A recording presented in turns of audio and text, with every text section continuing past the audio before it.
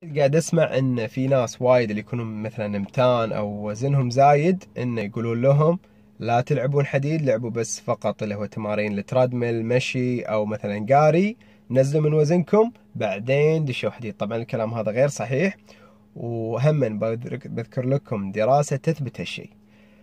دراسة قسموا 3 مجموعات من الناس زائدين الوزن، مجموعة لعبت كارديو مع حديد، ومجموعة الثانية كارديو بس، ومجموعة الثالثة لعبت حديد مثل اللي هو السيركت تريننج على الكروسفيت. تتوقعون شنو لاحظوا؟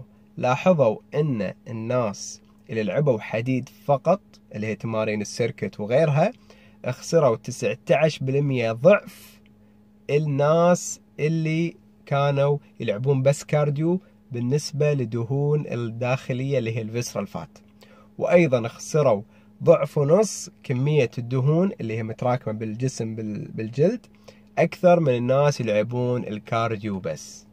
لذلك إذا تبي تعدل من شكل جسمك، تبي تغير من شكل جسمك، لازم تلعب حديد. وهم أنت بتنزل من وزنك وبتنسق جسمك وصحتك، محتاج أنك تلعب حديد أو تمارين مقاومة. تبي تعرف أكثر؟ تابعني.